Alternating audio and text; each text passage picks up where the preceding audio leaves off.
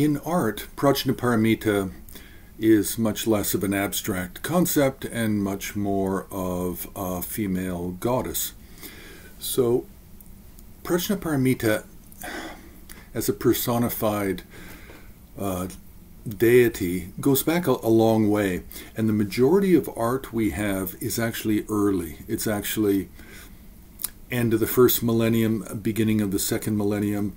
A lot of the Himalayan and Tibetan material is 11th, 12th, 13th century, and there's very little art that's made in the present. What we do have is we have some initiation cards, sakali, and there are a few paintings, and Prajnaparamita represented in religious traditions, really we're looking at the Drikung tradition, where we can find Prajnaparamita at the top of the field of accumulation.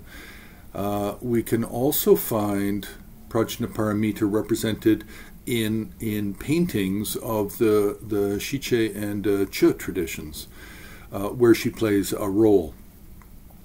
So to understand the main topics, we really have to look at just general description and iconography. Now, in terms of Prajnaparamita, we know that she comes out of the Prajnaparamita literature of Mahayana Buddhism. She is a personification of wisdom, also described as the mother of all Buddhas. In terms of iconography, we don't have very many forms. We generally have four kind of forms that are not always clear where they come from and why they're used in certain situations. So we have a yellow form and a white form. Now, sometimes the white form has 2 arms, sometimes 4. The yellow form, likewise, 2 arms or 4. This is the basic kind of iconography, physical description we have. There's no special mount for Prajnaparamita. She can be on a lion-supported throne or some other. We do find Prajnaparamita represented at the center of some mandalas. Now, these mandalas are actually medicine Buddha mandalas, where there is a convention to sometimes place Prajnaparamita at the center and to move medicine Buddha to be one of the 8 surrounding Buddhas.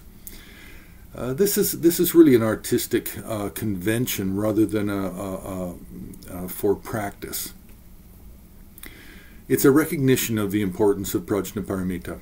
And often in the past, these mandalas, which generally have 51 or 53 deities, and the Prajnaparamita in the middle, they were often confused and thought to actually be a Prajnaparamita mandala, rather than just a juxtaposition, a moving of between the medicine Buddha and the Prajnaparamita. Now, in terms of studying the art, it really has to be divided into 2 kinds of topics. The first is two-dimensional objects, which are paintings and book illuminations. And the reason for this is just because there's so many book illuminations of Prajnaparamita, not so many paintings in terms of scrollwork paintings. Then we look at 3-dimensional art, and then we have some sculpture. The vast majority of the sculpture is early. It's in the first half of the second millennium. And then we have book covers. It is very popular to have Prajnaparamita carved onto book covers, especially when there are so many texts of the Prajnaparamita sutras. So Prajnaparamita as a personification, as a one-faced 2-armed or one-faced 4-armed deity, is very popular subject for the wood carving on book covers. And really the last topic would be looking at regions, styles, and periods. And then these, of course, will follow just the standard region, styles, and periods for other art subjects, other figurative art, and whatnot. just an introduction into Prajnaparamita. Press the like button if you found this video useful. You can subscribe, you can share, and you can also help support the work we do by joining HAR on Patreon.